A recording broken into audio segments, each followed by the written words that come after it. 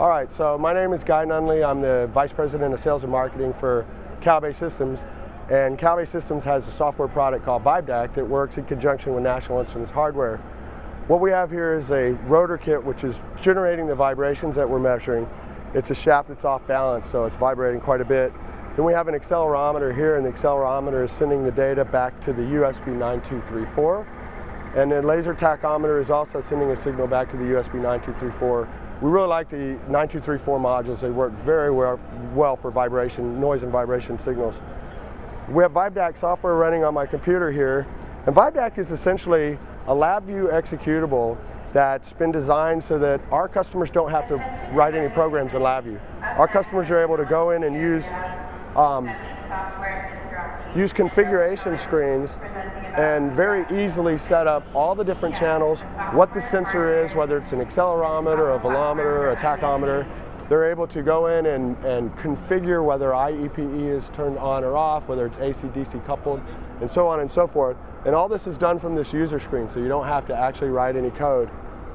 You can also configure the software to do channel pairing. So typically in vibration monitoring with rotating machines, you'll have accelerometers that are very commonly placed 90 degrees apart, and that allows you to see a lot of information about the shaft and the center line of the shaft, if it's wobbling or if it's straight.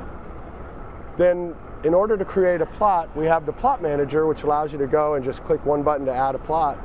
Another thing is we are able to log data to a data file without any difficulty at all. There's just a checkbox on the user screen.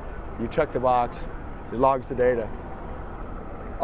So once you go to configure a plot, you have a lot of different selections. You can do a time waveform, an FFT, an orbit plot, a polar, a shaft center line, all the different tools in the sound and vibration toolkit. And we really like using the sound and vibration toolkit because it allows us to do a lot of really cool things inside of vibDaq.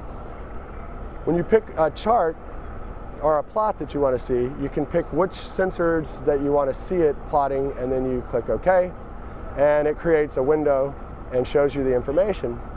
And one of the other things that we did in vibDaq that's pretty cool is we use the picture toolkit to do all the plotting and charts. So when you resize a window, the information actually resizes as well.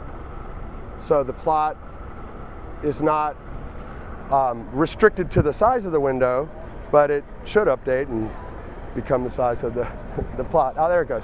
My computer's running a little slow.